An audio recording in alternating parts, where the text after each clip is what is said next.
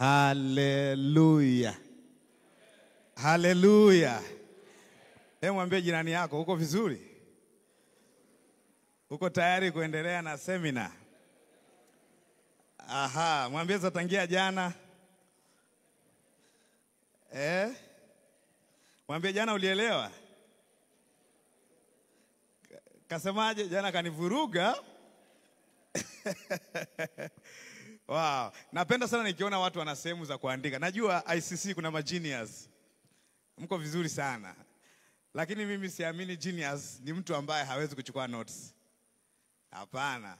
Anakimbiza, anapata A, lakini ukimkuta darasani anaandika vizuri sana. Bwana asifiwe. By the way, unaposikiliza neno la Mungu, ujue ya kwamba wewe pia unaandaliwa kuhudumu. Mimi sikuja kufanya show hapa kukuonyesha jinsi ninavyojua. Nakuja kukufundisha ili ukubadilishe, lakini mwisho wa siku na wewe ufundishe.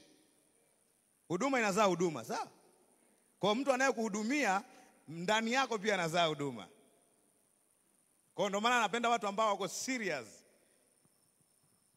Tuko pamoja Yeah, jana tulianza somo la nguvu katika upendo na hatujabadilisha topic, tunaendelea na hiyo. Lakini pia tulipoanzia jana ndo tunapoendelea. Tulipoishia jana ndo tunapoendelea. Bwana asifiwe. Tuliangalia mazungumzo kati ya Yesu na Nikodemo. Huwa mara nyingi nikisikia Nikodemo na mwaza Cornelio. Nikisikia Cornelio na mwaza Nikodemo. Kwa wakati nataja Nikodemo inabidi nipozi kwanza. Nijue ni Nikodemo au Cornelio. Kwa ni Nikodemo. Na tuliangalia mwanzo wa mazungumzo yao. Jambo la kushangaza ambalo nilikuonyesha jana, mtu ambaye alitegemewa awe mtaalamu wa kufundisha maandiko matakatifu akajikuta hajui lengo la maandiko matakatifu. Yesu anamwambia wewe ni mwalimu wa Israeli, lakini haya mambo yamekupiga chenga. Kama leo tungesema this man is a professor of theology, but he doesn't know what is the core issues of theology. Ngoja niongee kwa lugha yetu ya Kiswahili. Ni kama huyu ni mtaalamu wa theolojia ambaye anaheshimika actually kwa sababu alikuwa ni mkubwa wa Mafarisayo, na Yesu alikuwa akubaliwi na Mafarisayo. Ilibidi achoropoke mitaa ya usiku kwenda kupiga naye story. Nakumbuka Kwa hiyo akawa anamfundisha. Sasa Yesu anamweka chini, mwalimu anaanza kumwambia hivi ndivyo namna ya kusoma maandiko. Kwa hiyo hata sisi hataki kujifunza kwa Mafarisayo namna ya kusoma maandiko kwa sababu wameprove failure. Kwa hiyo Nikodemo hawezi kuwa mwalimu wetu wa maandiko. Yesu alipoanza kumwambia ahadi ya Mungu iliyoko katika maandiko, yaani Mwanzo mpaka Malaki, kwa sababu ndio vitabu vilivyokuwepo, hakuona kila ambacho Mungu ameongea tangu zamani na zamani na zamani kwa habari ya mtu kuzaliwa mara ya pili. Alipomtajia tu akasema what? Kwa hiyo kuzaliwa mara ya pili inawezekanaje kwanza? Akaingia na biology kidogo. Asa, yeah, we are talking theology, but let's go in biological. Does it make sense? Kwamba mtu arudi kwa mama yake alafu azaliwe tena. Yesu alipokuwa anaongea high level kwenye mambo ya rohoni, yeye akarudi mwilini. Akasema hebu tuangalie kwanza uwezekano haya mambo. Ndio maana Yesu akaanza kumwambia wewe mwalimu bwana, I expected wewe uanze kuelezea maandiko kwa namna ambayo utaona ahadi ya Mungu ya mwanadamu kuzaliwa mara ya pili. Akaendelea mbele, akaanza kumchambulia mambo ambayo Ezekiel aliandika kwa habari ya kuzaliwa kwa maji ambayo ndio kuzaliwa kwa roho. Kwa hiyo hakuna kuzaliwa mara ya pili kama mtu hajapokea roho. Bwana asifiwe. Kwa hiyo ilikuwa ni ahadi ya Mungu miaka na miaka ambayo imeandikwa tangu mwanzo. Na tukaona ilianza kuandikwa wapi? Mnakumbuka Alianza kuchambua kwenye maandiko ya Musa. Tunakumbuka vizuri Mstari wa 14 ndio ule tunaanza kuona anazungumza habari za Musa kumuinua nyoka wa shaba. Yule nyoka aliyeinuliwa alikuwa ni mfu kwa sababu ilikuwa ni kitu cha kutengeneza. Wakati wanang'atwa na majoka yaliyokuwa na sumu. Kwa hiyo Musa alikuwa anahubiri kitu gani? Tukaona ya kwamba Musa alikuwa anahubiri Injili. Kwa hiyo Musa hana ugomvi na Yesu. Musa alihubiri kitu ambacho Yesu anahubiri. Lakini Musa alihubiri kwa kutumia vitu, kwa kutumia matukio. Kwa Musa alipomfuata Mungu akamwambia, jamani, watu wafwa, tufanyeje? Akamwambia, ngoma rahisi. Kama wanang'atwa na nyoka walio wazima, mpe nyoka aliyekufa. Actually, nyoka aliyetengenezwa kwa shaba. Si mnakumbuka Alafu kumbe ulikuwa ni unabii. Sasa kama vile Musa alivyomuinua nyoka wa shaba, yuke nyoka jangwani, vivyo hivyo mwana wa Adamu hana budi kuinuliwa. Tukaangalia maana ya neno kuinuliwa. Actually sio kusifiwa kama tunavyotumia mara nyingi. Kwenye eneo hili kuinuliwa haina maana ya mwinue Yesu, mwinue Yesu, mwinue pa. Kwenye eneo hili kumuinua Yesu ni kumuua juu ya mti. Kwa unapomuinua Yesu, angalia unamuinuaje. Unamuua tena au unamtukuza? Bwana asifiwe. Kwa baada ya kuona huo mstari, anaeleza ya kwamba imani haijaanza baada ya Yesu kuja, imani ilianza kabla ya Yesu kuja. Kwa sababu amesema hivi, ili kila mtu aaminie awe na uzima wa milele katika yeye. Kuamini katika nini? Yule nyoka. Kwa hiyo imani katika Agano la Kale liko kwenye mfumo wa vitu vinavyofanania ambavyo sio Yesu.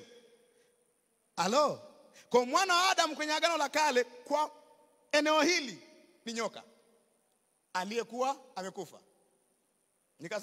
Tukasema hivi, kwa hiyo kama kwa nyoka aliyekufa, nyoka wazima walikuwa wanashindwa kuleta madhara, ina maana ilikuwa ni unabii ya kwamba kwa mtu mmoja kufa kutakuwa na uzima. Nakumbuka? Tunatoka kwenye summary kwanza, tunatoka tulipotoka. Mpaka hapo bado sijamwacha mtu Kwa hiyo Musa alihubiri habari za uzima namna hiyo, ili kila mtu aaminie awe na uzima wa milele. Kama tukisoma kule tunasema hivi, na kila aliyemwangalia lile joka, wale majoka wengine hawakumuua. Nani anaona kitu kinachozungumzwa hapo? Kwa hiyo kule inazungumzwa kwa lugha nyingine, alafu huku imetafsiriwa. Unapata pointi gani? Agano la Kale ni lugha ya vificho, Agano Jipya inatafsiri mambo yaliyoko kule. Kwa hiyo Agano Jipya haina ugomvi na Agano la Kale. Agano la Kale ni mambo yaliyofichwa, Agano Jipya ni mambo yaliyodhihirishwa. Yamedhihirishwaje? Kupitia Yesu Kristo. Unajua ungekuwa unaandika hiyo, kwa sababu huu mstari unao, lakini haya anasema huna. That's how to take notes. I was a teacher by confusion, not by profession.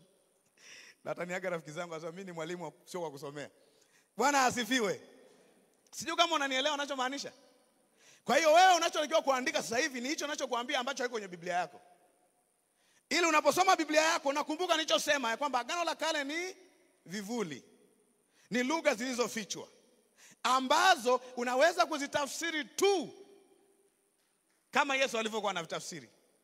Inawezekana Nikodemo naye alikuwa anaamini ya kwamba ikifika sehemu imetokea manyoka yamejaa mjini, tunatafuta nyoka wa shaba kama Musa alivyoweka, na sisi tunaweka juu. Aking'atwa mtu na nyoka anamwangalia yule. Hiyo ina maana hakumuelewa nani? Musa.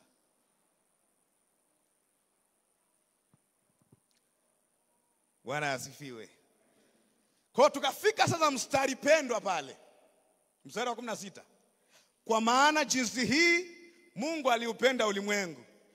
Aha, kwa Mungu aliupenda ulimwengu sio baada ya Yesu kufa, kabla ya Yesu kufa. Ndio maana akatabiri kwa njia ya manabii, kwa njia ya Musa na manabii, habari ya ujio wa Yesu Kristo. Aliupenda ulimwengu tayari, hata akamtoa mwanawe pekee. Kwa mfano unaoona pale juu, kwa nyoka aliyetengenezwa, ilikuwa ni mfano wa mwana wa Adam atakayekufa. Iko settled? Inaeleweka hapo? Brother, unaelewa? Maana unaniangalia mpaka nashtuka. Unaelewa kabisa? Oh, you understand English? Bwana asifiwe. Yaani ukiwa mwalimu, mtu mmoja asipoitika, unahisi wote hawajaelewa. Kwa hiyo inabidi niulize, umeelewa? Anasema kwa maana jinsi Mungu aliupenda ulimwengu hata akamtoa mwanawe pekee ili kila mtu aaminie asipotee bali awe na uzima wa milele. Kwa hiyo kwenye mazungumzo haya utagundua ya kwamba kuzaliwa mara ya pili ni matokeo ya kufa na kufuka kwa Yesu Kristo, si ndio? Ambayo kwenye kufa na kufa kwa Yesu Kristo ndio tunapokea roho. Halo? Sawa? Kwenye kupokea roho ni kupokea uzima wa milele. Kwa lugha rahisi ni kupata uzima wa Mungu ndani yako. Ngoja niseme kwa lugha rahisi. Wangapi wanajua Mungu yuko ndani yao?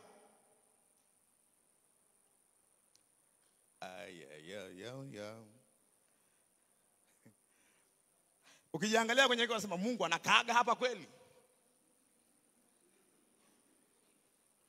Sasa lakini hebu jiangalie, mimi haswa ni wewe. Unajua kwa nini wewe? Kwa sababu yeye ndiye aliyefanya jitihada za kukusafisha ili akae ndani yako. Bwana asifiwe. Bwana asifiwe. Uhai wa Mungu, maisha ya Mungu, uzima wa Mungu uko ndani yako kwa sababu ya kile alichokifanya Yesu. Only if unaamini. Kwa sababu Kristo anakaa ndani yetu kwa imani. Tunaelewana mpaka hapo? Kwa nataka uone taratibu ahadi ya Mungu ambao ndio kigezo cha upendo wake. Kwa maana jinsi Mungu aliupenda. Jana kuambia sio mara nyingi kwenye kutoa kuna upendo. Lakini kila penye upendo pana kutoa. Tumeelewana mpaka hapo? Yes, sio kila mtoaji anapenda. Wakorintho wa kwanza mlango wa 13 unaeleza mtu anaweza akatoa mwili wake aungue moto lakini asiwe na upendo. Mtu anaweza akatoa mali zake zote lakini asiwe na upendo. Lakini haina maana kila kwenye kutoa hapana upendo. Kwa sababu upendo wenyewe ni driving force ya utoaji. Bwana asifiwe. Kwa sababu kwa maana jinsi Mungu aliupenda ulimwengu hata akamtoa mwanawe pekee ili kila mtu amwaminie asipotee bali awe na uzima wa milele. Kwa huu ni uchambuzi wa Agano la Kale Yesu alikuwa anafanya mbele ya mwalimu wa Torati au mwalimu wa sheria au mwalimu wa Israeli. Kwa alipokuwa anamuita Yesu rabi, yeye mwenyewe ni rabi. Twende mbele sasa. Bwana asifiwe. Twende mstari wa 17. Sasa nataka niwaambie kitu wakati tunaendelea. Haya mazungumzo wengi wanahisi yaliishaga juu. Lakini mazungumzo kati ya Yesu na Nikodemo yameisha kwenye mstari wa 21. Ni kwa sababu tu tumezoea kusoma Biblia kwa namna ambayo tuna search mistari, hatuendi kwa flow. Kwa ni kama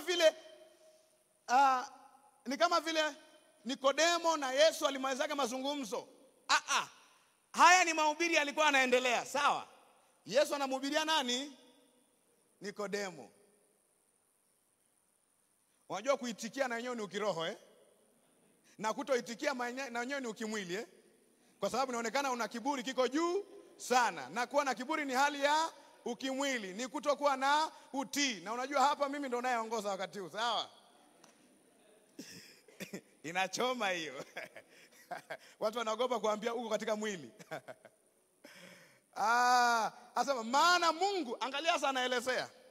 Maana Mungu hakumtuma mwana ulimwenguni ili ahukumu ulimwengu, bali ulimwengu uokolewe katika yeye. Kwa hiyo Mpango wa mwana kuja sio kuleta hukumu. Mpango wa Mungu kumleta mwana ni kwa ajili ya wokovu. Wokovu ndio nomino, si ndio Aokolewe ndio kitenzi, ni kitendo. Tuko mpaka hapo? Ili ulimwengu hakuleta ulimwenguni ya hukumu, bali ulimwengu uokolewe katika yeye. Maana yake hakuna wokovu nje ya nani? Yesu Kristo. Settled. Anasema huku mbele, amwaminie yeye hahukumiwi. Asiyeamini amekwisha kuhukumiwa, kwa sababu hakuliamini jina la mwana pekee wa Mungu. Nitasema mambo kadhaa hapa. Pale amesema amwaminie yeye hahukumiwi, asiyeamini amekwisha kuhukumiwa. Past tense, amekwisha, deal done. Kwa hiyo nje ya Yesu tayari kuna hukumu, si ndio? Maana yake hata hatuwaambii watu kama humwamini Yesu utahukumiwa. Tunawaambia kama humwamini Yesu umekwisha kuhukumiwa, uko katika hukumu tayari. Huna uzima wa Mungu, means you are dead already. Kwa hiyo unapomleta mtu kwa Yesu, unamwambia njoo uchukue maisha ya Mungu kwa sababu umekufa. Ndio maana watu wengine wanasema hivi, mpe Yesu maisha yako. Hana maisha ya kumpa Yesu.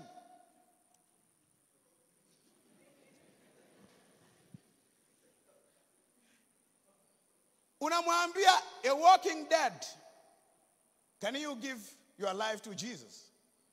Actually, unatakiwa come to Jesus and receive what? Life. Because Jesus equals to life. Not just life of this world, but everlasting life. The life of God. Ndio maana Yesu alisema hivi, alipokwenda kumfufua Lazaro akasemaje? Ukiamini, ukisadiki utauona. Alafu akasemaje? Mimi ndio huo ufufuo na uzima.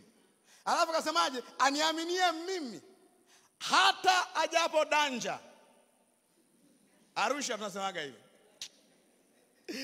Hata ajapo kufa atakuwa anaishi. Maana yake uzima wa milele ni zaidi ya kupumua.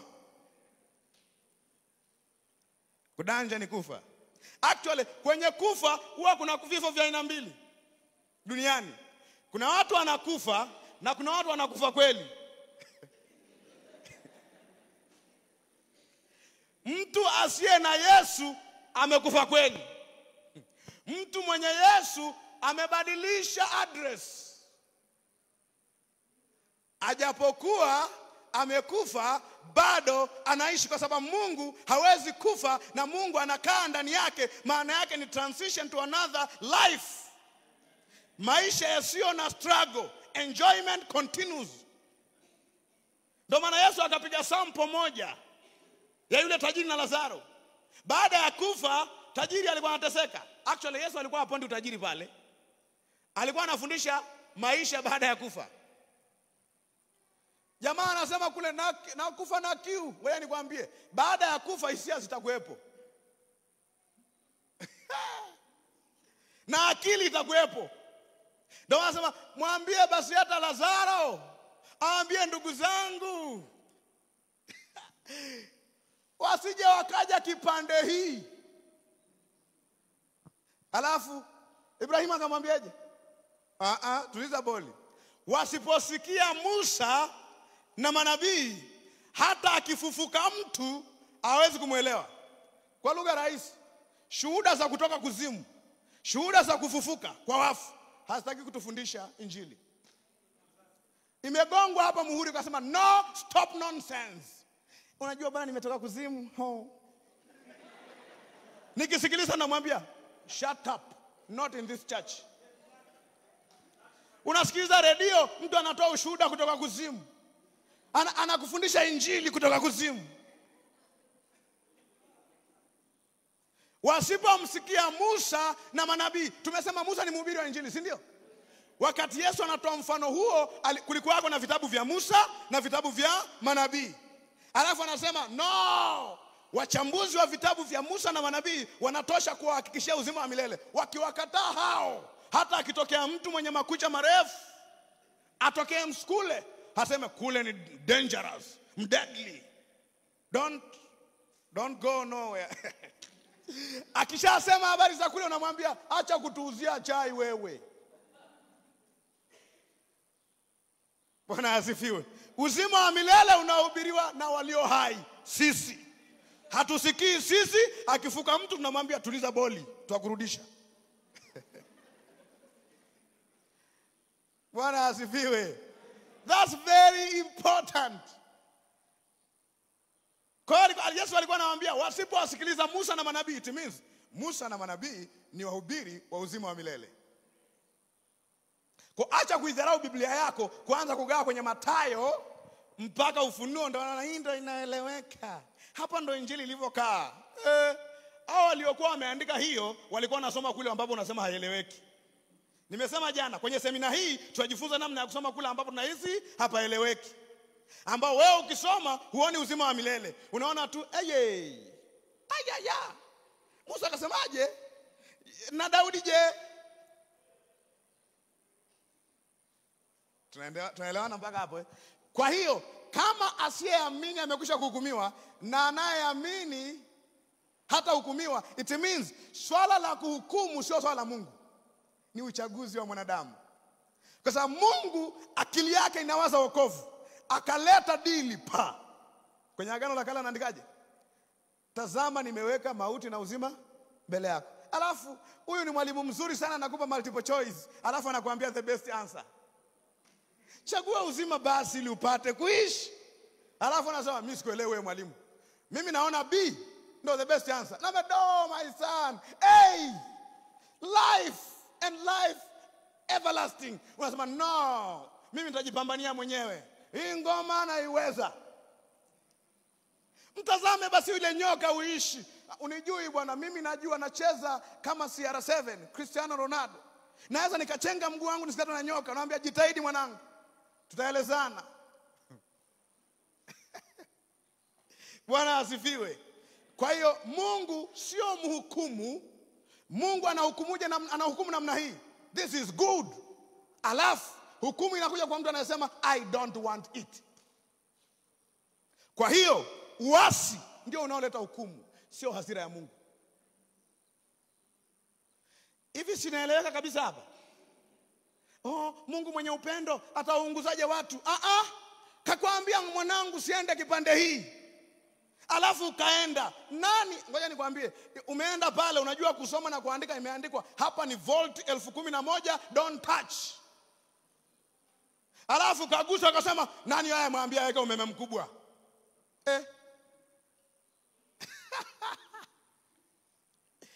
Naona tunamsingizia Mungu. Nikutana na jamaa mmoja ambaye hamwamini Mungu, akasema kama Mungu kweli ana upendo, kwa nini jehanamu ipo? Nikamwambia tuliza boli kwanza. Hiyo jehanamu umeandikiwa wewe. Sasa kwa nini ipo? Nikamwambia kwa nini wewe hutaki kwenda upande mwingine? Hiyo ni kiburi, na ajikwezae hushushwa. Mungu hapinga wenyewe, bali wapo wanyenyekevu. Unajua mimi nikikupangia kitu kizuri ukakataa ni kiburi. Sasa kiburi kinamponza mwenye kiburi.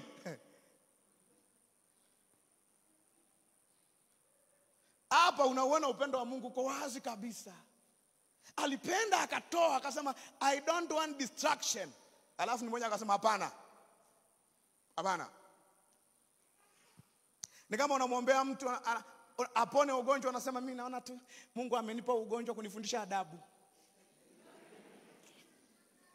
Unawaza sasa huyu mtu anamwamini Mungu au anaamini ugonjwa?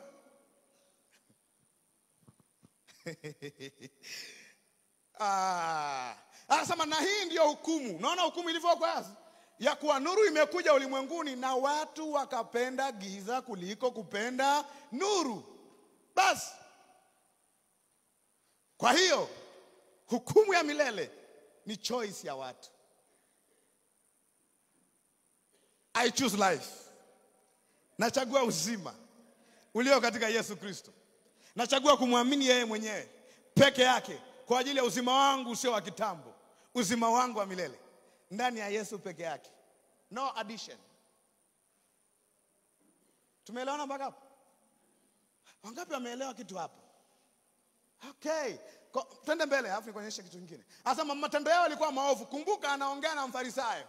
Unajua matendo maovu ya Mafarisayo ilikuwa sio uzinzi particularly. Ilikuwa ni kumkataa Yesu na kukataa ujumbe aliokuja nao. Bwana asifiwe. Bwana nikuulize swali. Hivi leo ukimkuta mtu sio Mkristo, amwamini Yesu, lakini kwa habari ya matendo mema anakupiga chini, utamhubiria injili? Anakuambia, unajua mimi kwanza nimeolewa bikira. Anasema okay, hapo nimeponyoka. Sasa hapo namwambieje? Namba 2. Mimi sijawahi kumtukana mtu tangu kwenye maisha yangu yote. Unasema nishatukana mara kibao. Alafu anakuambia cha 3. Yaani sijawahi kuchelewa darasani tangu naanza shule mpaka namaliza chuo kikuu. Mitihani yote nilikuwa nagonga 100. Nilikuwa msikivu wa kila kitu. Unakumbuka ulikuwa unagonga 80, 60, siku nyingine unaongea kwenye namba za viatu.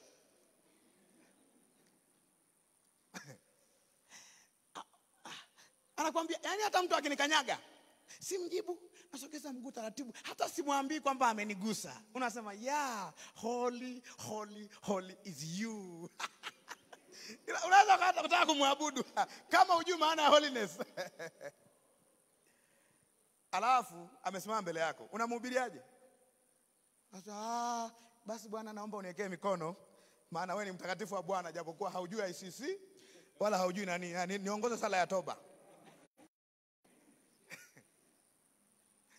Bwana asifiwe. Hii ina maana hata mtu awe na clean sheet ya matendo mema yote, asipokuwa na Yesu yuko hukumuni, amekufa. He is a walking dead. Kwa sababu uzima upo ndani ya Yesu peke yake. Unajua matendo yetu mema hayatupi uzima. Yesu alipokuja alikuta watu decent. Unajua Wayahudi wewe? Decent. Wanaoga mpaka mikono imekuwa meupe. Kila mara wanajitakasa. Harufu ya sigara upande huo hawapiti. Wanabadilisha njia. Lakini Yesu bado alikuwa anaona waovu.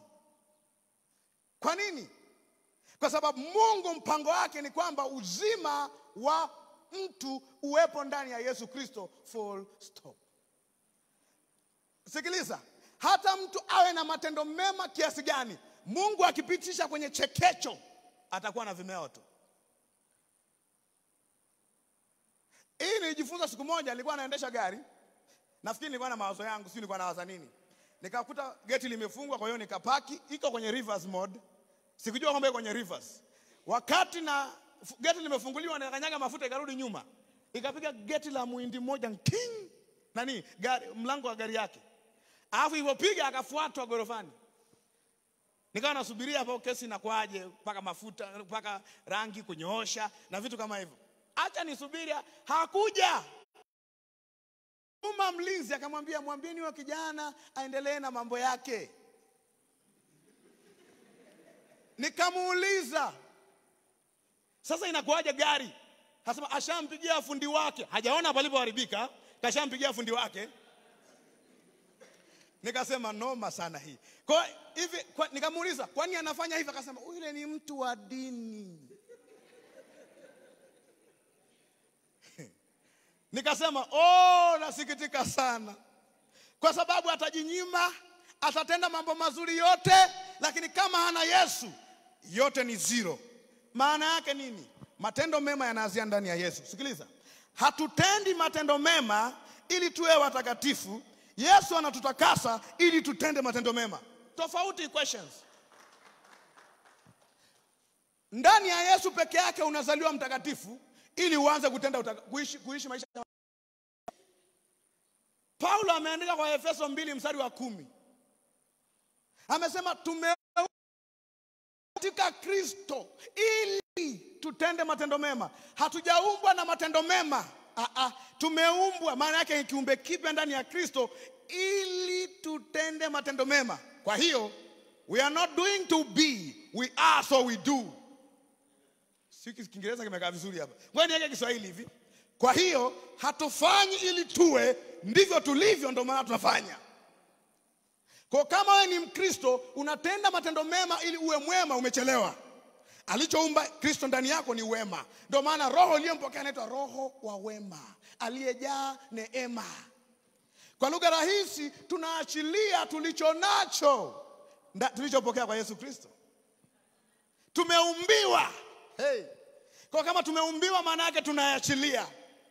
Ndio maana jana nikasema kila mara inapokuja kitu kisichofanana na wewe, unasema hii sio size yangu.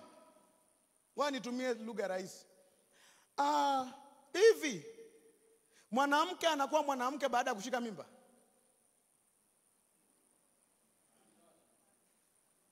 Au anashika mimba kwa sababu ni mwanamke?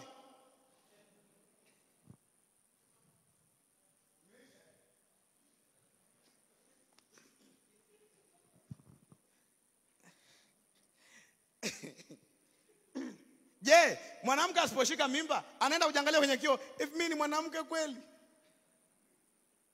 Anajua tu kuna tatizo somewhere, lakini hii sio asili yangu. Asili yangu ni mwanamke. Capacity ya kuzaa ninayo tayari. Kwa hiyo kuzaa, mwanamke ashangai. Kama alivyo Mkristo utakatifu, kutenda utakatifu ni asili yake. Maana yake I expect to do good. Ndio maana ukimtukana mtu narudi chumbani unasema mimi nafanyeje? Sina hiyo. Paulo akasema mwibaji asibe tena, Waefeso 4:28. Mwibaji asibe tena, bali afadhali afanye kazi. Alafu amwambie afanye kazi apate kitu cha kula. Amwambie huo ni utoto. Hatumwamini afanye kazi ili apate kitu cha kula. He is too much. Sio binafsi. Afanye kazi ili apate kitu cha kumgaia muhitaji. Maana yake badala ya kukwapua anatengeneza atoe. Kwa sababu ameumbia matendo mema. Na kutengeneza kwa ajili ya kula peke yako sio matendo mema. Matendo mema ni kutengeneza kwa ajili ya kutoa. Maana yake napofanya kazi na waza wengine. Kwa sababu mimi Kristo alichonifundisha ni kwamba alitoa uhai wake kwa ajili ya wengine. Nimejifunza kwa baba yangu. Bado unafanya kazi kwa ajili ya familia yako na watoto wako na kila kitu chako, Sema nimevuka. Sema nimevuka hiyo. Unajua ukisema ndo unakiri, ndo unaanza kuishi. Bwana asifiwe. Unajua jitahidi bwana upate kazi. Nimaliza chuo, natafuta kazi ili nipate kitu ya kupeleka nini kinywani. Wewe yani umekuja duniani kutafuta hela ya kula. You are too much now. I am too much. To work, to eat. Yesu mwenyewe anasema hivi, msihangaikie masuala ya msosi. It means naona shida watu wanavyoteseka sehemu fulani. Kwa hiyo nafanya kazi nipate kuwa mtoaji.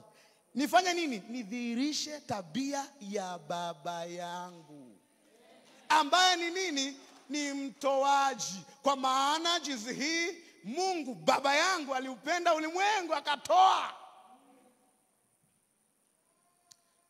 Ndio maana mtu anayejua upendo wa Mungu hawezi kukaa kazini akawa mwizi. Kuna Mkristo mmoja wa kanisa fulani ni mwizi kinoma. Anaiba mbaya. Kwa nini? Selfishness. Unajua chanzo cha maovu mengi ni ubinafsi. Me, I and myself. 3 people but one. These 3 people but one are dangerous. I work for me, I and myself. Unajua kuna vijana leo wanaoa kwa ajili ya me, I and myself. Wakienda kwao wanaangalia benefits. What do I get in this relationship? Hawaangalia wafanya kazi gani? Yeah, what can you add into my life? Add. Add. What can you add in my life? Kichwa kitakuwa kikubwa hicho. Unataka kujijazia mwenyewe tu. Unaongeza nini kwenye maisha yangu? Usimuoe mtu ambaye hana 1, 2, 3. Ngoja sasa ujikute wewe ndio uko kwenye sehemu ambaye hana. Ndio utagundua ya kwamba ubinafsi ukikuangukia wewe utajisikia vizuri au vibaya. Mimi sio mbinafsi kwa sababu baba yangu sio mbinafsi. Aliwaona wenye dhambi wanateseka akafanya provision. Sema I'm too much. Sema mimi ni zaidi. Unajua baba, hata ukifanya, angalia kwa mfano mtu ambaye hana kazi na ndani yake amejaa upendo wa Mungu, ni rahisi kutafuta kazi kwa udi na uvumba na akapata. Kwa nini? Akipita mtaani anaona kanisani michango inafanyika, hajawahi kutoa, moyo wake unasema no, siishi maisha yangu. Maisha yangu ni maisha ya Mungu, maisha yaliyojaa upendo. How can I live below this standard? Anafikiria tu cha kutoa. Lakini wakati huo kuna mwingine anafikiria cha kuiba. Wewe sio mbinafsi. Sasa maana kila mtu atendaye mabaya huichukia nuru. Nuru ni nani? Yesu Kristo ndiye anazungumziwa pale. Wala haji kwenye nuru matendo yake yasije akakemewa. Bwana asifiwe. Bali yeye aitendaye kweli huja kwenye nuru ili matendo yake yaonekane wazi ya kuwa yametendwa katika Mungu. Actually hii ilikuwa ni kibano anampa jamaa aliyekuja usiku, Nikodemo. Wangapi wameona injili Yesu aliyohubiri kwa Nikodemo? Leo sisi tukihubiria mtu habari za Yesu, tunahubiria mambo gani kama Nikodemo? Njoo kwa Yesu ili upate magari, majumba. Alafu unamkuta mwingine anazo mengi kuliko wewe. Unamwambiaje? Sikiliza. Lakini ndege ina nguvu zaidi ya miguu yangu. Akili yako iko limited, lakini Mungu hayuko limited na akili yako. Lakini wewe inabidi utumie akili yako mpaka level of limitation ili useme I trust the Lord. I doesn't end here. Umeelewa hapo? Unajua ukifundisha injili ya kweli, Wakristo watakuwa na bidii sana kwenye kazi zao. Maana badala ya kuja, baba naomba uniombee nipate promotion kazini. Baba naomba nipe promotion. Kazini wanaingia saa 2 kamili. Anaingia saa 2:30. Anaomba promotion kwa Mungu. Na ana mistari yake ya kutumia. Asema sijui nini neither come from west or west, but promotion is of the Lord. Anajua ina apply pale kwenye kazi. Anachelewa kwenda kazini, anawahi kutoka. Alafu ni kama anamwambia, ngoja niwaambie siri. Ni kama anamwambia Mungu, be unfair. Fanya Massachusetts. Favor me above others. Mbania huyu unipe. Huyu anayewahi kazini na anachelewa kutoka, mnyime promotion, nipe mimi. God cannot do that. Kikifanyika, ujue ni adui sio Mungu. Kwa sababu God is not unrighteous judge. Nimeongea Kiingereza kwenye msisitizo. Mungu sio mhukumu, sio hakimu asiye wa haki. Mifumo ya kidunia ya maisha inahitaji msuli wako pia, usisahau.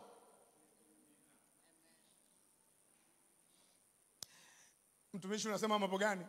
Mimi nina mfungo wa siku leo ni siku ya 5. Niko kwenye mfungo kwa ajili ya promotion kazini kwangu. Alafu unasema maneno kama hayo, unanikwaza. Hata mimi unanikwaza kwa kuwaza hivi. Kwa sababu I don't like that thinking. Bwana asifiwe.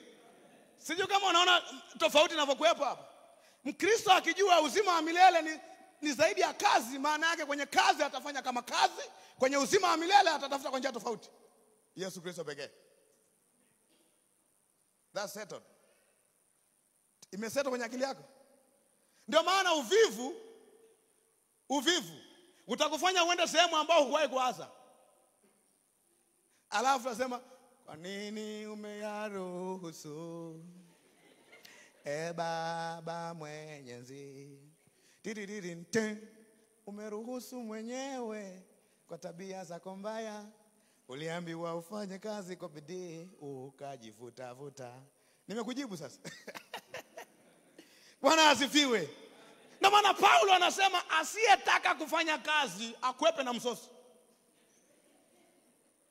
Hajasema anyimwe, maana mbele yake anasema hivi, wala msitoke kutenda mema. Anawaambia wale wanaogaia wengine. Lakini anawaambia wewe ambaye unataka kufanya kazi na msosi uache.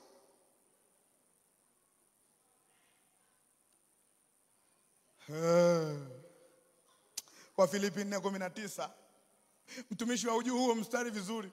Unasema na Mungu wangu atawajazeni kila mnachokihitaji kwa kadri ya utajiri wake katika utukufu. Nimekushika apostle, nimekushika mchungaji, nimekushika nabii. Hujamshika mtu hapo. Mtu aliyesema maneno hayo amesoma mistari ya juu. Ametoka kupewa vitu na Epafrodito vilivyotoka Filipi. Kwa yeye mwenyewe anajua Mungu akitaka kunipa vitu anatumia watu. Sasa anawaambiaje kwa kadri ya utajiri wake? Watu wakafikiri Mungu ana benki somewhere. Okay, ina dola au shilingi. Alichokuwa anamaanisha Paulo, alikuwa anamaanisha hivi, Mungu unajua utajiri wa Mungu uko wapi? Ndani ya Mkristo mwingine. Kwa sababu investment aliyoweka Mungu ni kuzaliwa kwa kiumbe kipya. Alo.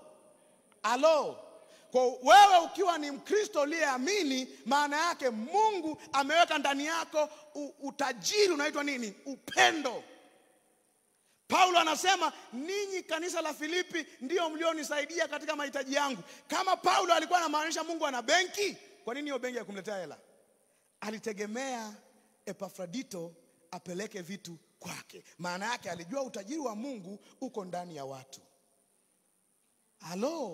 Kwa hiyo Mkristo anataka afanikiwe kimaisha, lakini anagombana na kila mtu. Subiri benki ya mbinguni ikupe hela. Sikuri benki ya mbinguni ikuite kwenye interview. Subiri uone baraka za Bwana. Utasema, mimi sihitaji mtu duniani. I can.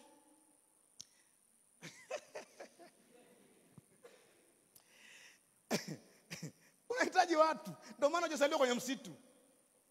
Aliyekuzaa tu ni mtu. Aliyekufundisha shuleni ni mtu. Bwana asifiwe. Bwana asifiwe. Kwa hiyo ukijiona mvivu, waambie uvivu, wewe sio tabia yangu, kaa mbali. Tumeelewana mpaka hapo? Tunaendelea. Sasa nataka tuangalie mambo ambayo namna Yesu alivyokuwa anatazama maandiko ya Agano la Kale. Kitu ambacho kilimpiga chenga nani? Nikodemo. Sasa tuangalie baada ya Yesu kufufuka. Kuna story ya watu wawili. Klopa na mwingine, sijui alikuwa mke wake, wengine wanasema alikuwa mke wake, lakini maandiko hayasemi hivyo, kwa siwezi kusema alikuwa ni nani. Inaishia pale ambapo maandiko yameishia, si ndio? Kwa hiyo baada ya Yesu kufufuka, watu walihaha, sema walihaha. Mji ukataharuki. Hata walioambiwa atafufuka wenyewe walikuwa wanajiuliza, Sasa kwa mfano mimi nikikwambia hivi, baada ya siku 3 nitafufuka. Ukisikia kaburi liko wazi, utaenda? Unless kama hukuniamini. Kwa lugha rahisi, wanafunzi hawakuiamini Injili kabla Yesu hajafufuka. Umeelewa? Kwa sababu kama Yesu alisema ndani ya baada ya siku 3 nitafufuka, ina maana baada ya hizo siku 3 waliposikia kaburi liko wazi, hawakutakiwa kwenda kuhakikisha kaburi, wataanza kupiga makofi. Imetimia ulionena, imetimia. Lakini ndio kwanza wanaenda kuhangaika mavazi, wanaangalia mbona hamna, kaburi liko wazi, wamemweka wapi Bwana wangu? Malaika aanze kukuhubiria Injili. Kwa sababu inabidi dokta amalizane na wewe. Mpaka malaika akutokee, maana yake wewe ni kichwa ngumu. Ndio maana naambiaga watu wengine wanapenda tu kuota. Unajua kutamani kuongea na Mungu kwenye ndoto ni uhakika ya kwamba ameongea na wewe mara nyingi iwezekanavyo, lakini umekuwa usikilizi. Kwa hiyo anasubiri umezimia kwenye ndoto akuchomekee story. Oya vipi? Mimi nimekuambia achana ule mshikaji, lakini uelewi. Yule jamaa atakupeleka babaya. Inabidi akubane kwenye ndoto, anasema mimi Mungu anaongeaga na mimi kwenye ndoto. Nenda kasome Ayubu 33. Eliwa anaandika maneno ya ajabu. Anasema mara ya kwanza Mungu ataongea, alafu mara ya pili ataongea mwanadamu asipojali. Kwa unaonekana wewe ni mzee mbe. Sio wewe, ile mwingine. Natamani Mungu aseme, sema na mimi kwenye ndoto. Wakati kila siku mtumishi anaongea hapa mbele, anasema na wewe, lakini anasema usiolewe na mtu asiye amini. Anasema lakini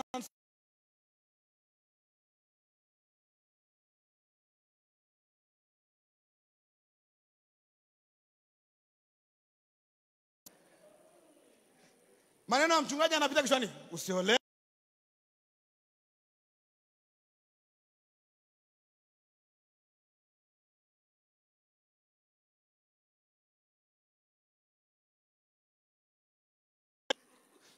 Mimi nilikuwa bwana ndoto bwana. Nilikuwa nikilala na hala na diary. Nilikuwa naota balaa. Nilipopoteza diary ndoto zikakata. Sasa mara nyingi ndoto nyingi zinakuja kwenye level ya nafsi. You are prepared to dream, you dream. Ndio maana kuna madudu wakifanya mchana, usiku unaota. Actually, watu wengi wanaotaka ndoto wanafanya mapenzi usiku, wengi hawana mapepo. Samahani. Maana wengine wameambiwa na mapepo. Wengi hawana mapepo.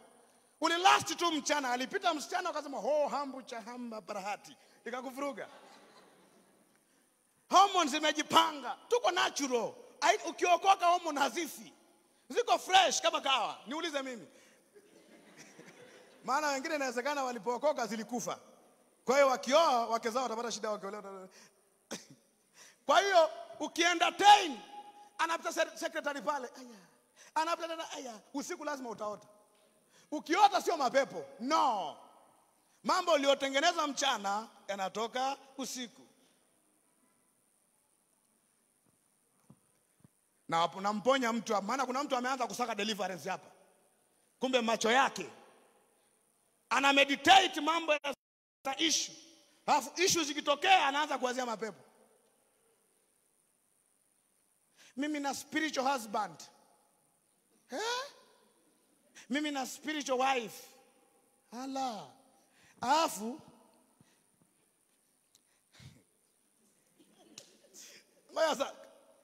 ngoja sasa craziness inavyotokea. Apostle Dr. Ole is my spiritual father. Sawa. I am his spiritual child. Si ndio?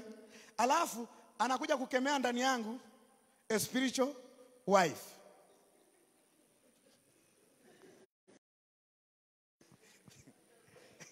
Narudia tena. A spiritual father anakemea a spiritual husband kwenye a spiritual daughter. Spirit. Biblia yako tu inasema hivi, kwa sababu roho hazioi wala haziolewi. Maana yake nini? Unaliwa kisaikolojia. Mpunga wako unaondoka tu kwa sababu ya kutumia yes. No spirit can marry. Kwa hiyo kaa vizuri na saikolojia yako. Acha kuangalia mambo mchana. Unawaza kuolewa tu muda wote, kuolewa. Ukienda semina za akina mama na akina dada, huo binti uolewe, umeenda. Ukienda pengine, dada umeolewa, enda nini? Umeolewa. Sina nini? Wadogo zangu wameolewa, sina. Kuolewa kuna jaa kiasi kwamba lazima uote kuolewa.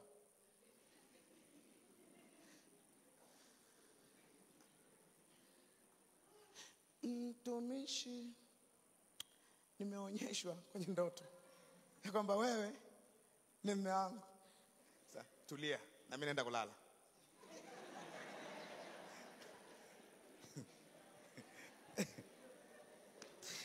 Zamani mimi na mke wangu tulikuwa tunawakomesha watu wa ndoto bwana. Mtumishi, nimeota. Umeota nini? Yaani nimeota wakati tunabeba mtoto wa kwanza. Watu wengi waliota ndoto. Tumeota unazaa kwa operation. Yaani tuombe Mungu. Nikamwambia mtu akupigia tena simu mwambie aache upumbavu na ujinga kwa wakati mmoja. Sababu nikamwambia wewe una shida na Mungu, akasema sina. Kwa nini aongei na wewe anaenda kuongea na watu wengine mambo yako? Yaani Mungu mnamfanya Mungu kama msengenyaji fulani hivi amazing. Kwenye leo baki sisi, tumwache baba.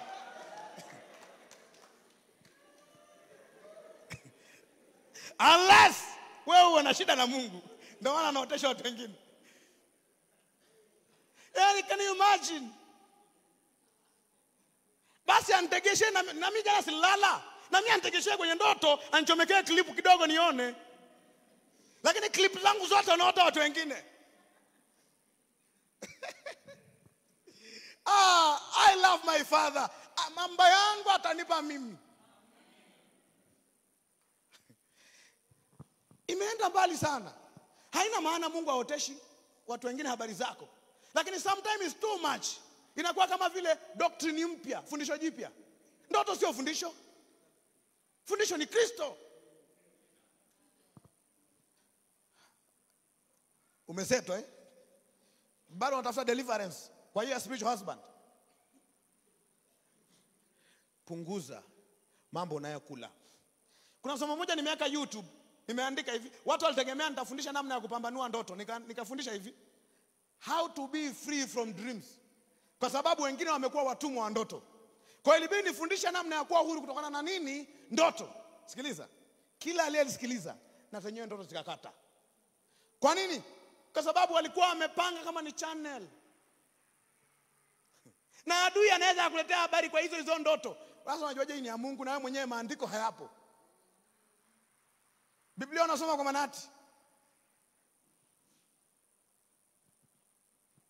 Sio wewe, ni yule mwingine.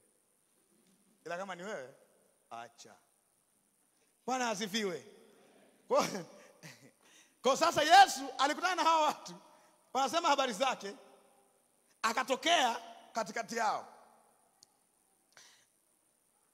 Natazama siku ile watu wawili miongoni mwao walikuwa wakienda kijiji kimoja, jina lake Emau, kilichokuwa mbali na Yerusalemu kama mwendo wa saa ngapi? 2. Walikuwa wanatembea. Nao walikuwa wakizungumza wao kwa wao habari za mambo hayo yote yaliyotukia, habari za Yesu kufa na kufufuka. Ikawa katika kuzungumza, mstari wa 15, na kuulizana kwao, Yesu mwenyewe alikaribia. Akaandamana nao, macho yao yakafumbwa wasimtambue. Twende mbele, maisha vitu vingine. Akawaambia, kwa Yesu akact like a stranger. Sawa Akawaambia, ni maneno gani hayo mnayosemezana hivi mnatembea? Wakasimama wamekunja nyuso zao. Wajua kwa nini wamekunja nyuso zao? Wewe hauelewi mambo yanayoendelea hapa. Maana yake alitegemea na wao na breaking news. Hakuta Yesu anawauliza kama asiyejua. Akajibu mmoja wao jina lake Klopa, akamwambia, je, wewe peke yako u mgeni katika Yerusalemu hata huyajui yaliyotokea humo siku hizi? Akawauliza mambo gani? Wakamwambia. Kwa Yesu alitaka kujua anajua nini hawa watu. Akawauliza, akamwambia, wakamwambia, angalia address yao ya Yesu. Walimjuaje Yesu? Bwana asifiwe. Hao ni watu ambao ni mmoja wao. Maana yake walikuwa ni mmoja wapo wanafunzi wa Yesu. Si ndio? Kwa Yesu alitokea kwa wanafunzi wake, sio 12 hawa. Klopa hawakuwa kati ya wanafunzi 12. Kumbuka Yesu alikuwa na wanafunzi 12 tena shara, lakini alikuwa na wanafunzi wengine wengi. Ndio maana sehemu nyingine aliwatuma 70.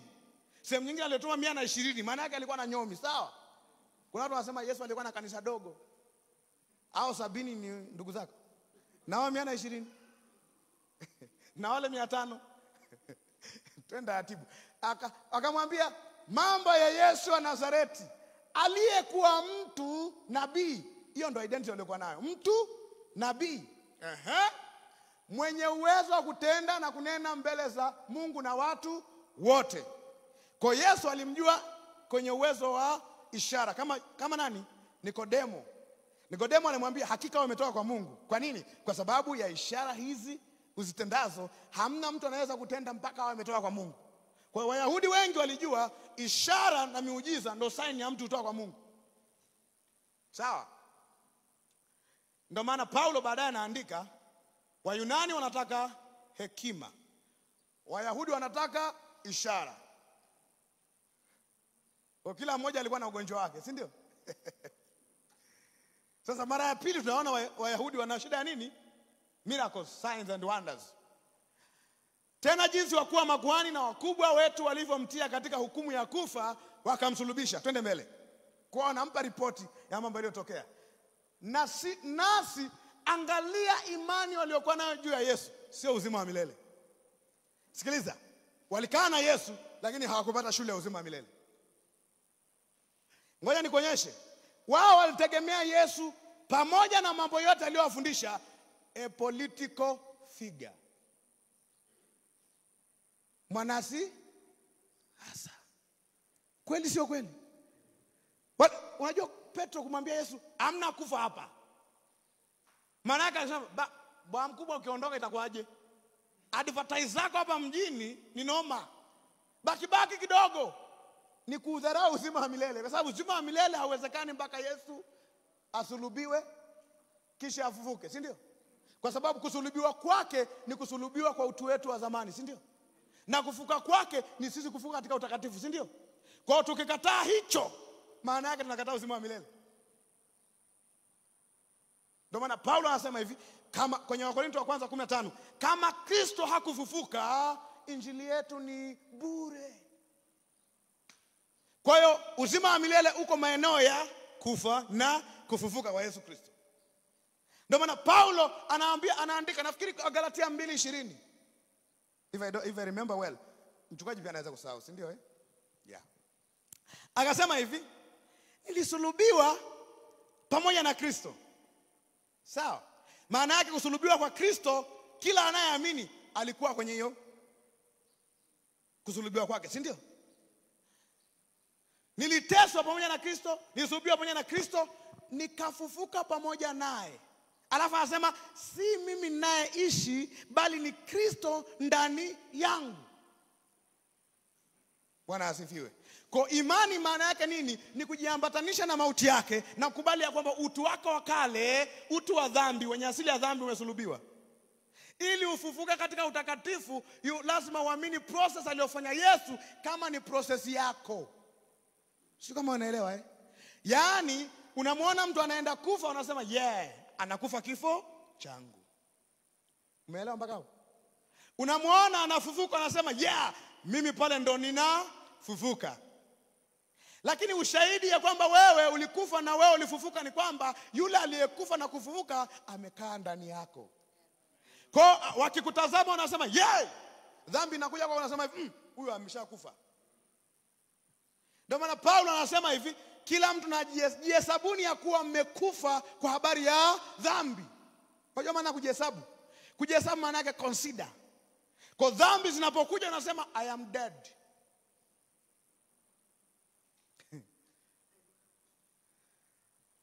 Kwa marehemu anatenda dhambi? Dead. We were dead in sin before Jesus died. Now we are dead to sin. Maneno mawili, sentence mbili lakini tofauti. Tulikuwa tumekufa katika dhambi kabla Yesu hajafa na kufufuka, si ndio? Lakini alipofufuka sisi tumekufa kwa habari ya dhambi. Maana yake sin ikikucontact unamwambia you have no relationship. Our marriage is over. I am dead. Ukifa si ndo hamna? Unaambiwa oa mwingine. Au baba si ndo anavyoambiwa?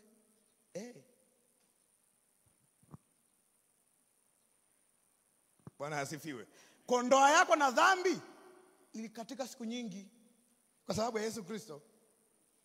Ndio maana una ujasiri wa kusema mimi ni mtakatifu, sio mwenye dhambi. Asielewa hivyo atakwambia wewe acha kujisifia wewe. Hivi mwanamke akisema mimi ni mwanamke anajisifia? Acha kiburi. Kiburi kusema mimi ni mwanaume. Kwa hiyo mtakatifu kusema mimi ni mtakatifu anasema angalia taratibu, hamna mtakatifu duniani. Unamwambia wewe ndio sio mtakatifu. watakatifu walio duniani ndio ninaopendezwa nao. Wako wapi? Duniani. Hakuna kuokoka duniani. Sasa mbinguni kuna sehemu gani ya kuhubiriana injili na kwambia sasa okoka sasa? Sasa anza kuokoka. Bwana asifiwe. Kwa Yesu angalia alichosema. Asema tulikuwa tukitumaini ya kuwa yeye ndiye atakaye wakomboa Israeli. Walikuwa kwenye utumwa, si unakumbuka Amkwepo. Okay, lakini maandiko yanaonyesha kwamba walikuwa chini ya Warumi, si ndio? Kwa wao walikuwa wanamuona Yesu kama mfalme atakayeokoa mikononi mwa nani? Mwa Warumi. Lakini Yesu haikuwa na hakuelewa ujue. Kwenye Matendo ya Mitume 1 wanamuuliza tena, je, huu ndo ule wakati ambao Mungu atakuja kufanya masaji? Anasema masuala ya siasa acheni, lakini atakuja juu yenu, mtapokea nguvu, akija juu yenu Roho Mtakatifu. Kwa alikuwa ana focus kwenye kiumbe kipya kinachozaliwa ndani ya Kristo. Kwa Yesu hafai kuwa a good political leader, lakini anafaa kuwa a savior. Hivi unajua Yesu hakuwa mchumi hakuwa mfanya biashara hakuwa mwanasiasa Ndio maana alipozaliwa malaika alisemaje? Mtamuita jina lake Yesu, maana ndiye atakaye waokoa watu na dhambi zao. Kwa Yesu asiposhughulika na dhambi, ameacha kusudi la yeye kuja. Malaika anamwambia umepoteza ramani. Good news, Bwana wetu hakupoteza ramani. Cha kwanza alichoshughulika nacho ni habari ya dhambi. Amekufa kwa ajili ya dhambi zetu, akafufuka ili tuhesabiwe haki. Bwana asifiwe. Ndio maana mtu anaweza akawa maskini na akawa bado mtakatifu. Na mtu anaweza akawa tajiri na akawa bado mtakatifu. Halo. Ndio maana Paulo anasema hivi, unaweza ukawa bosi au ukawa mtumwa lakini bado mtakatifu. Halo. Kwa hiyo watu wa status zote wanaweza kuwa watakatifu. Wanaweza kuwa umeoa au umeolewa, single au married, you can still be holy. Bwana asifiwe. Kwa sio swala la status. Ndio maana injili ya kweli haimpigii chapuo tajiri wala haimnyanyasi maskini. Kwa sababu injili sio mpunga. Mpunga ni hela, sisi watoto wa mjini naita mpunga, njuru, dola. Bwana asifiwe. Tunaelewana mpaka hapo watu wa Mungu? Kwa walikuwa wana expect Yesu awe political leader. Kila siku alikuwa anawaambia hivi, nitakufa alafu nitafufuka ili nyie mpate uzima wa milele. Anasema mimi ndiye huo uzima, mimi ndio huo ufufuo na uzima. Yet watu walikuwa wanasema no, kwa sababu walikuwa katika hali ya mwili. Walikuwa wanaangalia tu mambo ya nje, hawakujua mambo ya rohoni. Tunaelewana mpaka hapo? Kwa anasema tena zaidi ya hayo yote, leo hii ni siku ya 3 tangu yalipotendeka mambo hayo. Tena wanawake kadha wa kadha wa kwetu walitushtusha. Angalia, wameshtuka kusikia amefufuka. Uwashangae hawa watu. Wanashangaza sana. Waliokwenda kaburini asubuhi na mapema, wasione mwili wake, wakaja wakasema ya kwamba wametokewa na malaika walisema kwamba yu hai. Eti wameshtuka kusikia Yesu hai. Kwa hiyo hii ni Luka 24. Kwa hiyo Luka 1 mpaka 23 hamkuelewa kitu. Unasikia mtu yu hai, unashtuka. They are not believers. Ndio maana Yesu ilibidi aanze kuwahubiria. Anasema na wengine walimokuwa pamoja nasi walikwenda kaburini wakaona vivyo hivyo. Maana yake walihakikisha, sawa? Wale wanawake walivyosema, ila yeye hawakumuona. Twende mstari wa 25. Mstari wa 25 Yesu anaanza kufungua shule. Akawaambia, enyi msiofahamu. Kiswahili imeremba. Kiingereza anasema oh you foolish. Sorry, that's English. Oh you foolish. Wajua foolish is not ignorance. Mjinga anapewa class. Mpumbavu kuna vitu anaviignore. Nimekuambia nitakufa, nitafufuka, bado unashangaa. Foolish. Lakini Kiswahili kimeweka namna fulani hivi, enyi msiofahamu wenye mioyo mizito kuamini. Mambo gani? Yote walioyasema manabii. Kwa lugha rahisi anasema hivi, vitabu vya manabii vinafundisha kwamba nitakufa na nitafufuka siku ya tatu. Sasa ukisoma huoni, ni kwa sababu hujajua namna ya kusoma. Ndio maana namna ya kusoma Yesu alimfundisha nani? Nikodemo. Kwa kumpitisha kwenye nini? Nyoka juu ya kijiti. Sawa? Akamwambia hapa ilikuwa inafungumzwa kwamba mtu atakufa kwa ajili ya uzima wa watu wengine. Akaanza kutoka Musa. Umeona pale? Akaanza kutoka Musa na manabii wangapi? Wote. Sema wote.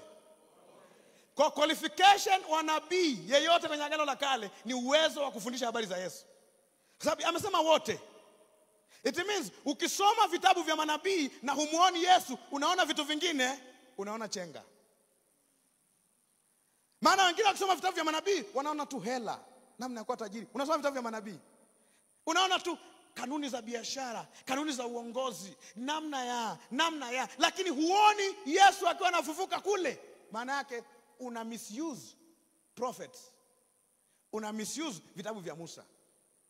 Ni maneno yangu. Ile sio shemeji moja mstari wa kwanza ambayo inasema nani nitakomesha msemo huu juu ya nchi, ya kwamba ukitaka kumficha kitu Mtanzania weka ndani ya vitabu, maana siku zinakuja ambapo Tanzania watasoma vitabu kuliko magazeti ya udaku na umbea mwisho wa kunukuu. Hiyo sio yenyewe ile. Ile ni Luka.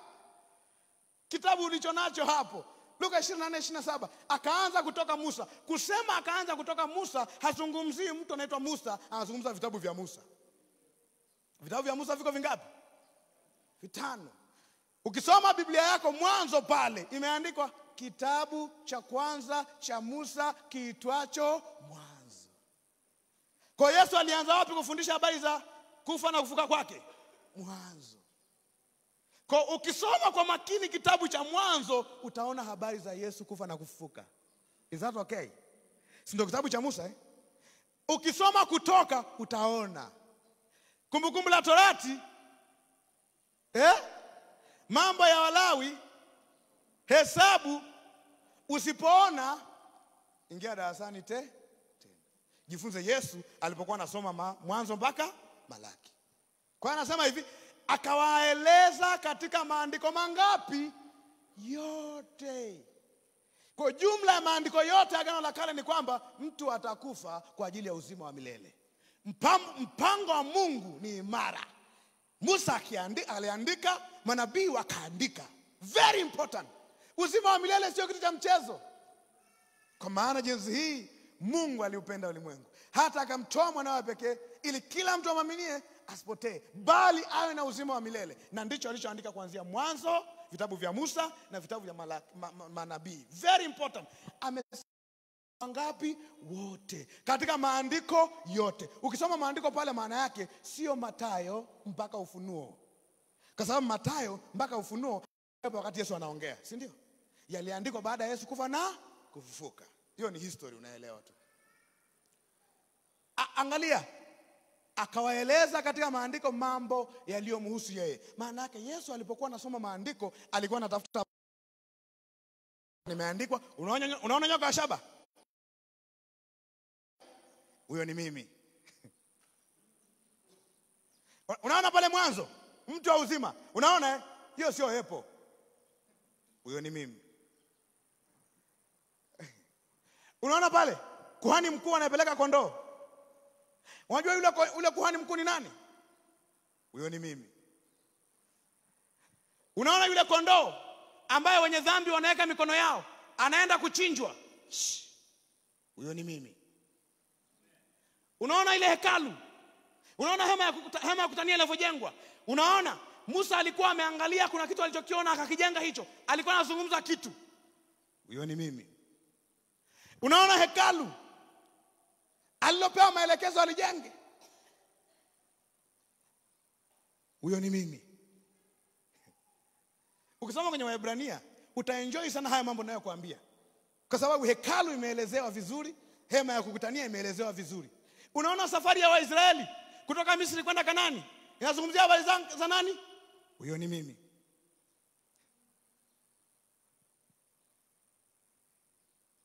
Unaona mwamba, na Paulo ameandika kwa Korinto, unaona ule mwamba uliotoa maji, unajua ni nini hicho? Huyo ni mimi. Ahadi ya Mungu ni kamilifu. Ahadi ya Mungu ni kamilifu. Uzima wa milele sio kitu cha kuungaunga. Mungu ameahidi tangu mwanzo. Oh.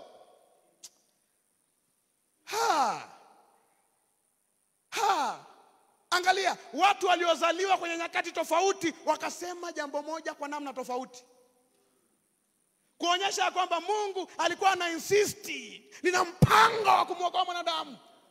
Musa andika, Yoshua sema, Yeremia andika, Ezekieli andika, Yoshua Malaki andika. Shida tukisoma Malaki tunaona tu fungu la 10. Tukisoma Kutoka tunaona tu nanyi mtanyamaza kimya naye Bwana atapiga. Ndicho unachokiona. Nachukia mistari pendwa. Biblia inatakiwa uipende yote. Hakuna majua bwana mimi na mistari yangu hiyo. No specialization in the Bible.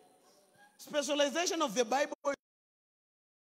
Pia kuna mistari yangu nikiingia kwenye maombi na yabomoa yale. Ukicheki vizuri unatoa vibaya. Akaanza kutoka Musa na manabii wangapi? Wote. Akaeleza katika maandiko katika maandiko yote mambo yaliyomhusu mwenyewe. Twende mbele.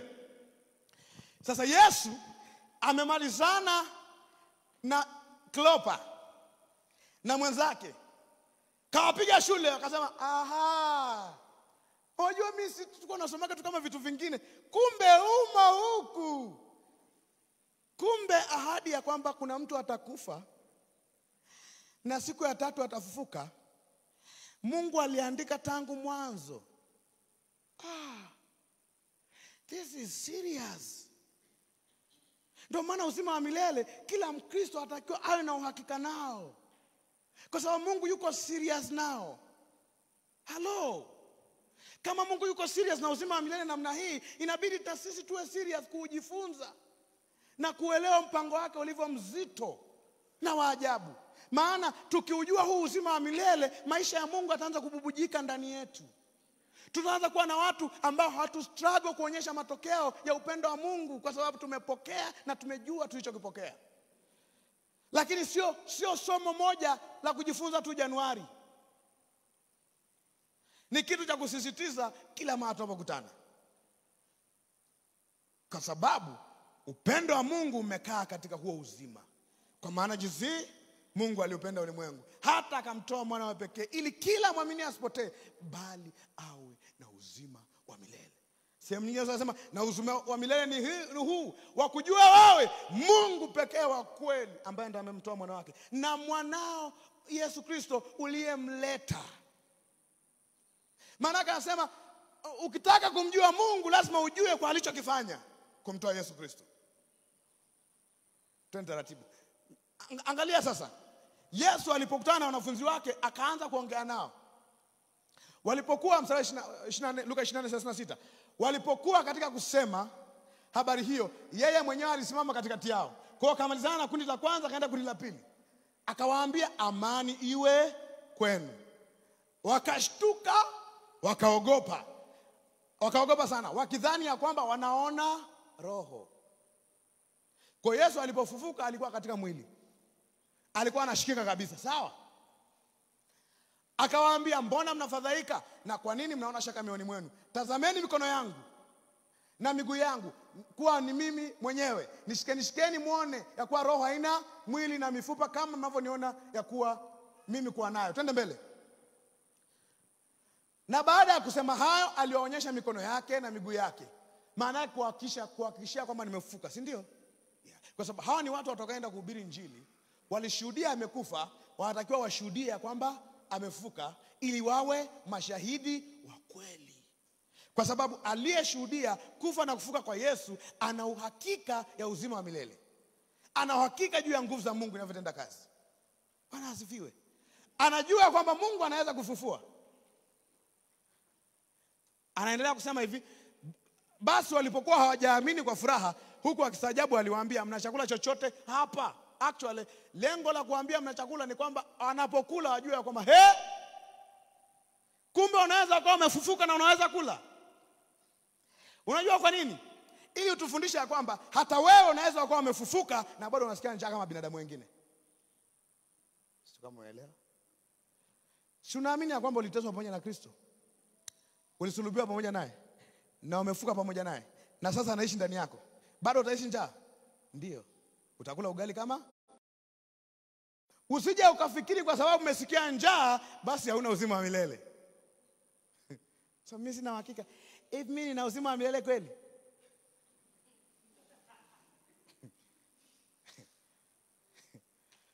Bwana asifiwe. Usije ukafikiri hauna uzima wa milele kwa sababu umesikia njaa. Maana wengine vitu vidogo tu vinawafanya wadau uzima wa milele. Vidogo tu. Ndio maana Yohana anawaandikia, anasema ninawaandikia haya ili mjue ya kuwa mnao uzima wa milele. Kwa sababu inafika sehemu watu wanajisahau kwamba wanayo. Angalia, wakampa kipande cha samaki cha kuokwa, akakitoa akala mbele yao. Kisha akawaambia, hayo ndiyo maneno yangu niliyowaambia nilipokuwa nikali pamoja nanyi, ya kwamba, kwa summary ya mambo yote aliyosema Yesu kabla hajafa nini? Ya kwamba lazima yatimizwe yote, sema yote, niliyoandikiwa katika Torati ya Musa na katika manabii na katika Zaburi. Ameongeza kitu kingine. Alikuwa ameanza na Musa na manabii. Sasa hivi amesema Musa, Torati ya Musa, Zaburi na manabii. Kwa hiyo Zaburi na yenyewe imejaa habari za Yesu. Shida ya Zaburi kwa watu wengi, wanajua baadhi ya Zaburi. Zaburi ya 35. Waibishwe, wae kama makapi, malaika wa Bwana wakiwafuatilia, wae kama upepo. Bwana teta nao, wanaoteta nami. Wengine wanatumia kumtafuta Yesu, wewe unatumia kuwapigia maadui zako. Ngoma imepotea au imepatikana? Yesu anasoma Zaburi, anatafuta habari zake. Wewe unasoma Zaburi, unatafuta namna ya kuangamiza maadui zako. Umeingia chaka. Mtumishi unasema mambo gani? Yes, mambo yote yaliandikwa katika Zaburi. Unajua maneno aliyosema Yesu msalabani yote yameandikwa.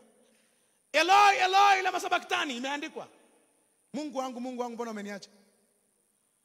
Kugawa mavazi yake imeandikwa. Ndio maana mambo yote aliyofanya Yesu na aliyofanyiwa yote alikuwa anafanya nini? Imeandikwa.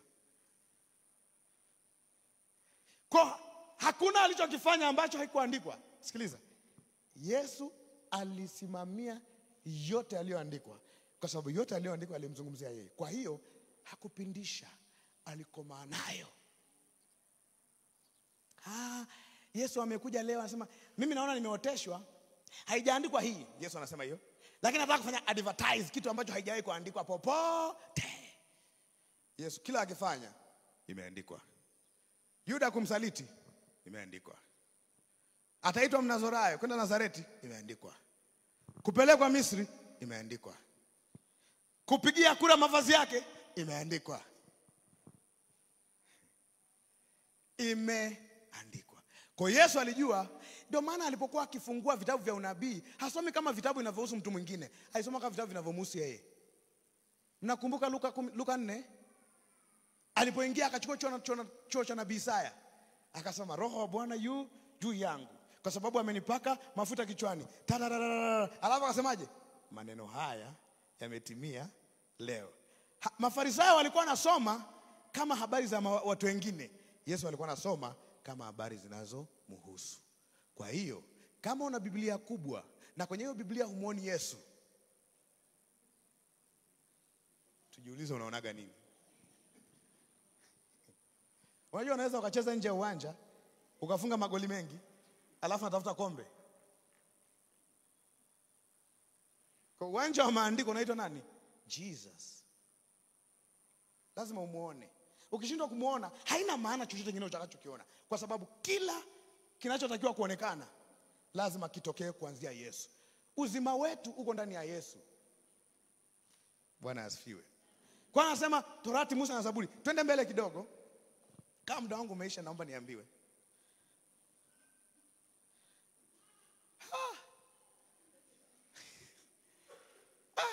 Basi leo ilikuwa noma sana. Kesho inabidi nianze mapema, si ndio eh? Bwana asifiwe. Sasa naomba niwasomee haya maneno alafu kesho nitaelezea vizuri. Kwa sababu kuna sehemu nataka ufike. Ndipo akawafunulia akili zao wapate kuelewa maandiko. Kuwafunulia akili zao wapate kuelewa maandiko, hakuwawekea mikono. Watu wengine wanafikiri kufunulia mtu aelewe maandiko ni kumwekea mikono. Yesu aliwafundisha tena kwa muda wa siku 40 namna ya kutafsiri maandiko. Ndio kufunulia. Kufunua maana yake nini? Kuweka wazi kilichofichwa. Tumesema Agano la Kale mambo mengi yamefanya nini? Yamefichwa. Inabidi watu wafundishwe namna ya kufanya nini? Ya kuyaona. Kama nilivyokuwa nakutajia hiki Yesu, hiki Yesu, hiki Yesu. Ndicho alichokuwa anafanya. Akawafunulia, akawaambia ndivyo ilivyoandikwa kwamba Kristo atateswa na kufufuka siku ya 3. Shida ni kwamba kama hujafundishwa namna ya kutafsiri, utaona mbona sioni sehemu Yesu anakufa? Bwana asifiwe. Lakini yapo. Aliulizwa tuonyeshe ishara. Akasema ishara ya Yona inatosha. Kwa lugha rahisi anasema hivi, Yona kukaa ndani ya samaki muda wa siku 3 usiku na mchana ilikuwa ni habari ya Kristo kukaa kwenye tumbo la nchi muda wa siku ngapi? 3. Kwa hata Yona ameandika habari za Yesu. Bwana asifiwe. Lakini ameandika kama yeye ndio ana play the cinema. Kama ndio drama man. Kama ndio actor. Kesho tutajifunza kidogo juu ya hizo acting kwenye Agano la Kale. Ili unaposoma uone Yesu akifunuliwa na uone mpango wa Mungu uliothabiti. Ili ujue upendo wa Mungu uliopokea ulivyo na nguvu na jinsi ambapo Mungu ni unshakable kwenye kila anachokisema. Anasema hata watu wote wasipomwamini, yeye anadumu kuaminiwa kwa sababu yeye mwenyewe hawezi kujikana. Tusimame.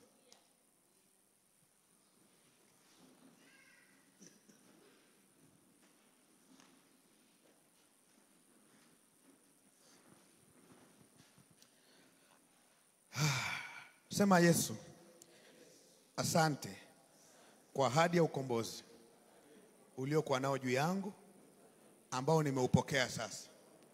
Nina ufahamu na uwezo wa kuyaelewa haya ulioyafanya, na kwamba inaomba yawe halisi kwenye maisha yangu. Nione kiasi cha upendo wako uliofanya kwa wewe kufa na kufufuka ukiwa ni uhalisia katika jina la Yesu. Maisha ya Mungu yaliyoko ndani yangu wakati wote yamiminike katika jina la Yesu. Amen. Pigie Bwana Yesu makofi. Amen. Amen. Hebu mshangilie tena Bwana Yesu kwa neema ya mafunuo haya.